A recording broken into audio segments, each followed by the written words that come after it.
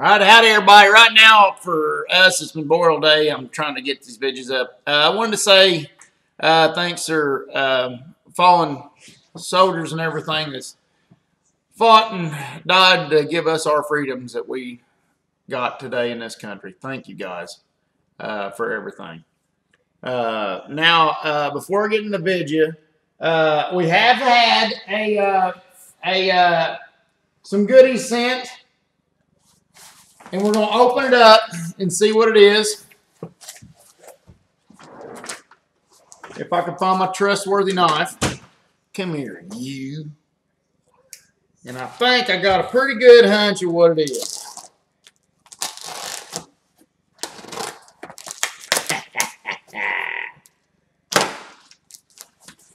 Well.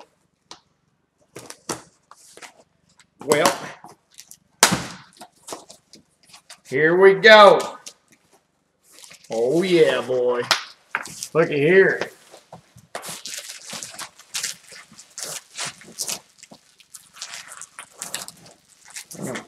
Okay, here we are. This says, Logger Wade, this is the axe I told you I would build out for you. Hope you like it. Put it to good use. Ed Stevens. Thank you, buddy. That is awesome. I think you actually asked me. He actually asked me, he said, well, what kind of axe would you like? And he said, if somebody was to give you, I said, I don't care. I said, just the fact that somebody would do that for me is enough for me. I don't care what it is. That's great, buddy. Oh, wow. Look at the handle. That is cool. Look at the handle. Damn, is that oak? That ain't hickory. That looks like an oak handle. Huh. Let's see what kind of head it's got.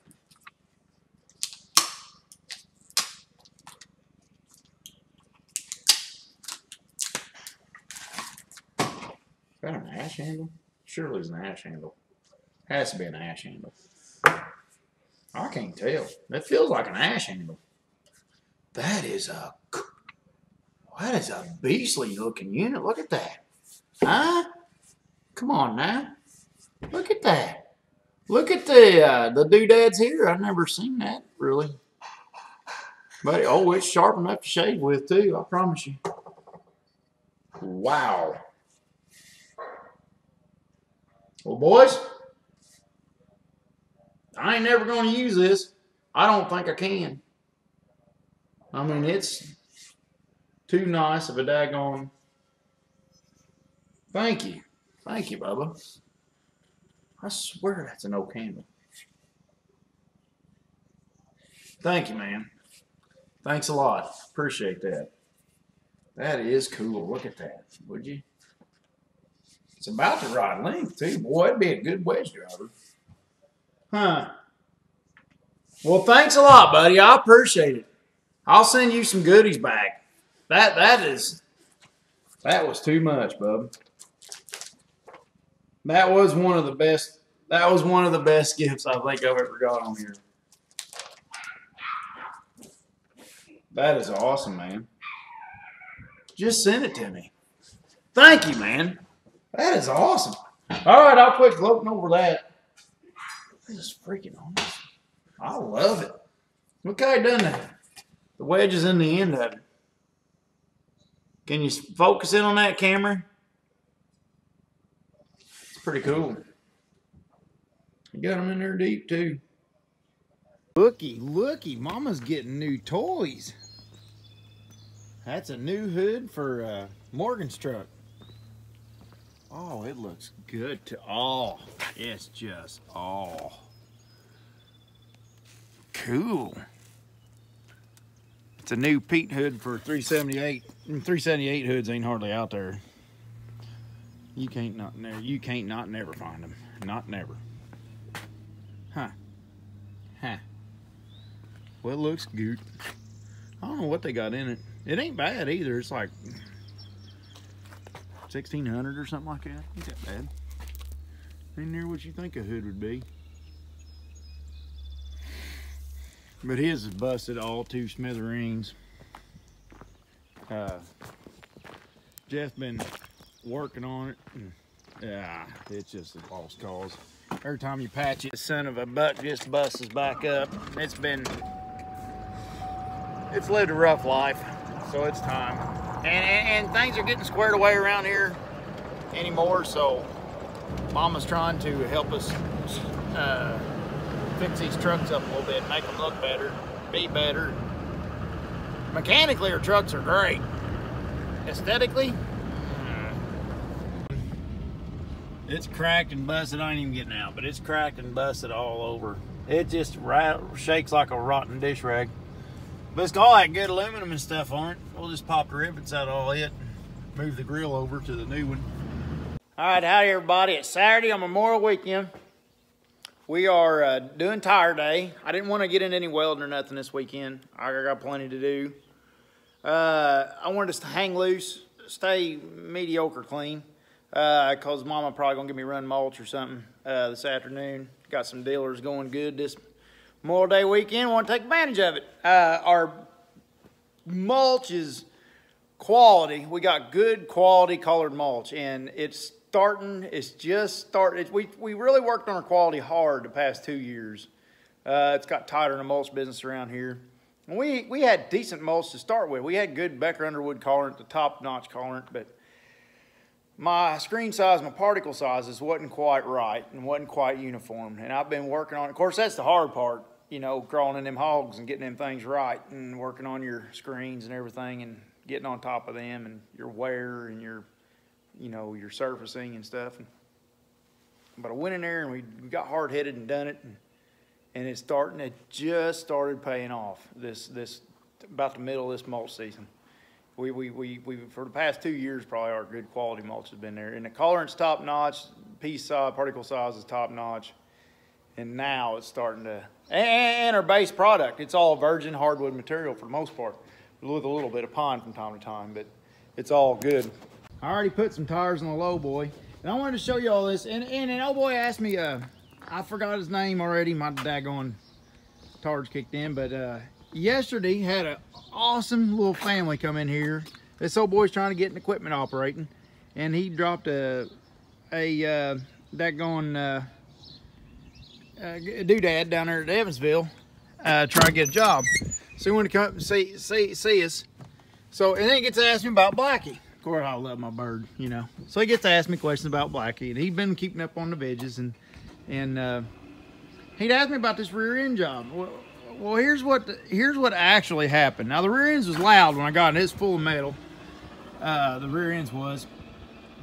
But I had this every 300 feet or so going down interstate, this truck would jump like something major is going on. And I locked my power divider in, and it'd be fine. Well, I knew it was power divider related. But after we got all said and done, this is what we finally figured out after we done thrown money at the problem. These front tires are taller than the back tires, which ain't an issue. It's an issue that never showed up because I always kept my tires rotated. I always keep my tires rotated. That's why I was taught.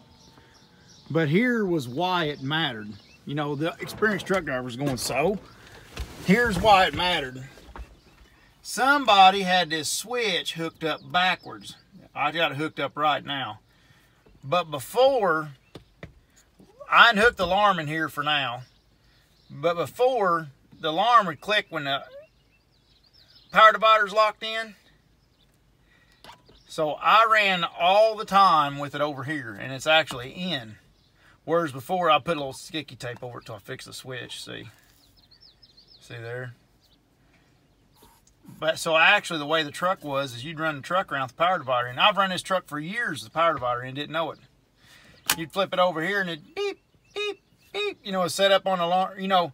So anyways, I'd have it like that. Well, it wasn't an issue with my rear ends because I always kept my tires rotated. Well, Larry's tires ain't been rotated, so the front axle, your back axle always wears in these trucks. You rub off the rubber on the back axle. That's just how these trucks are. So the front axle and the back axle didn't match up in radius. So here I am. When I go down the road empty, it wouldn't bother it. But when I get loaded up heavy and go down the interstate, every 300 feet it'd jump. The truck would, well, what it was is that power divider in there finally load up and jump a cog to relieve the pressure. So we put the new unit in, and it didn't do it. But I got stuck one day and I was spinning. I was like, why am I spinning one hub again? I got a brand new power divider in there, and I flipped the switch. I turned the switch where it was, I thought it was out. And the truck started spinning 2 hubs. And I was like, wait a minute. And you flip it this way, and which it don't work with the buttons pulled out. But the air would escape when you put it over here to where it set. So it was basically, that was my problem. What I'm getting ready to do now, but I just want to share it with everybody.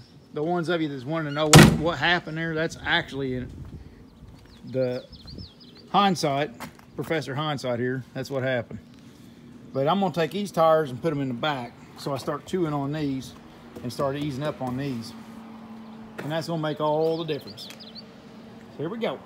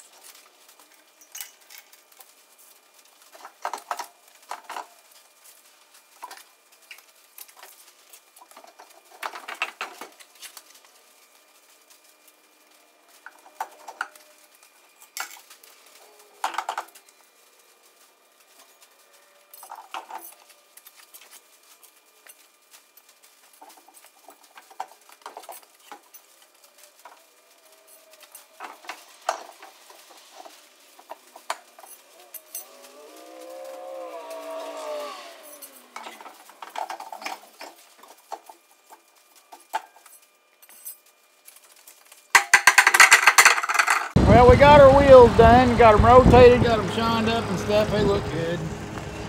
Old black sheet shining like a Georgia peach. But we got to run this late load of mulch.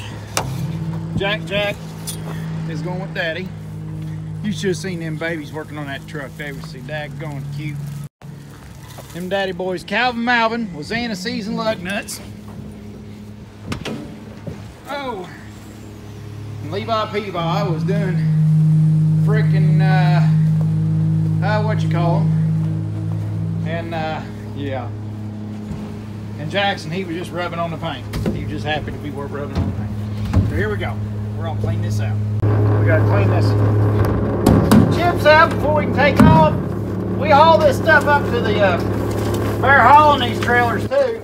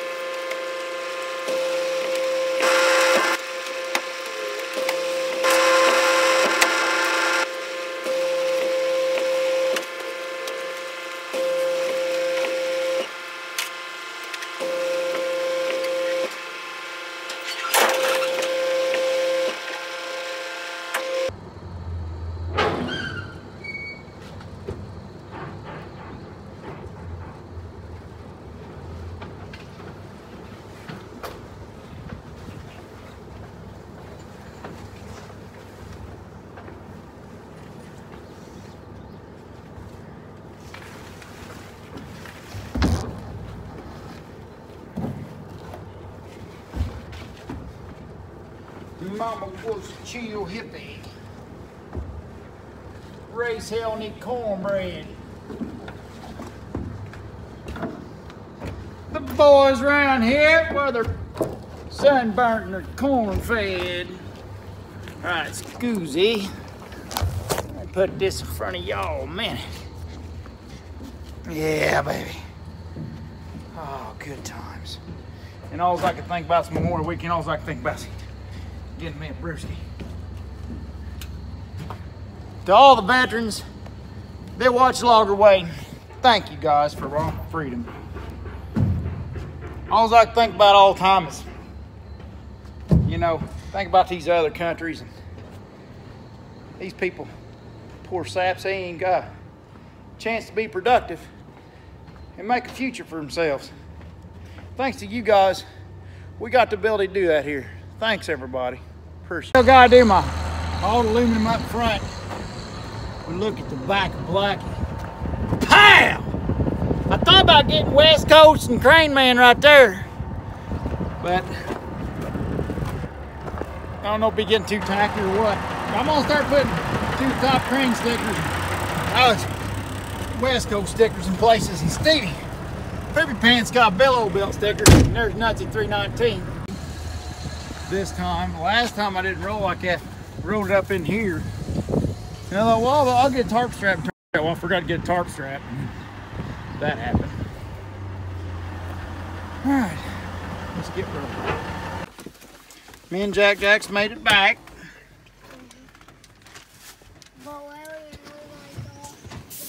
Yep, but Wary and Wee Wye made it back earlier. They went to Hip Nursery and we went to HN Market.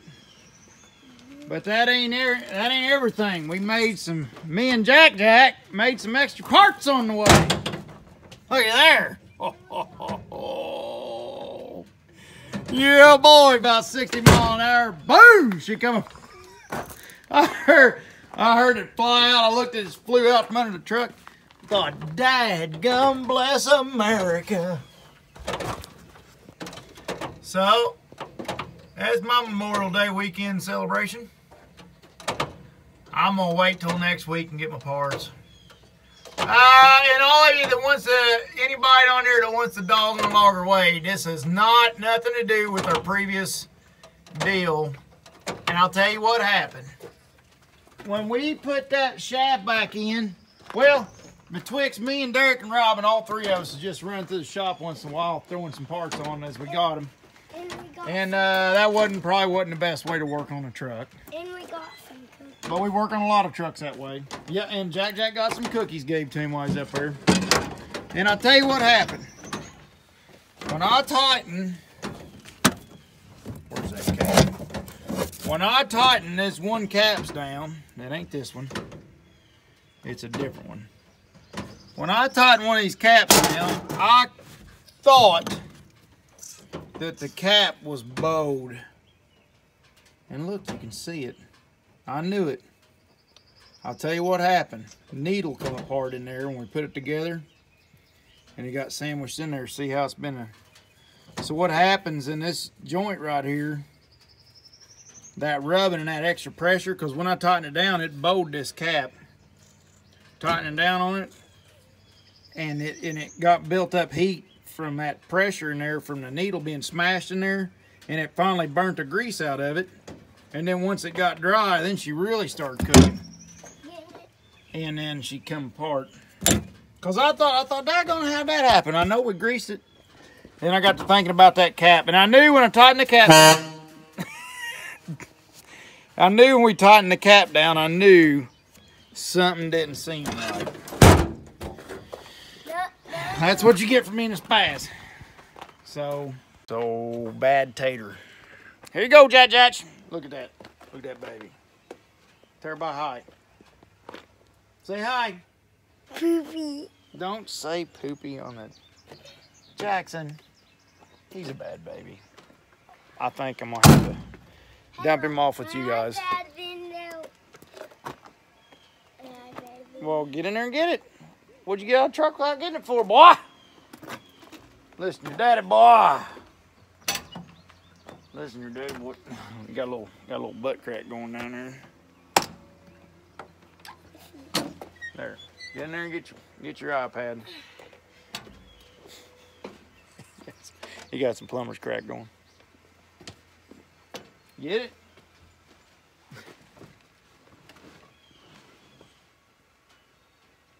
Getting sidetracked? Getting sidetracked. Yeah. No, roll it up. Did you roll yours up? I'll go roll yours up. You got that one. Don't fall.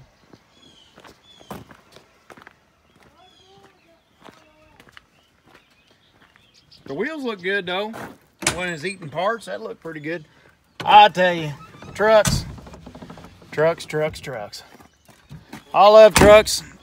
Grew up around trucks and I love them. But they don't forgive you when you make a mistake. That's all there is to it. Trucks do not forgive you. And I'll tell you why. Because they weigh half what they should. That's why.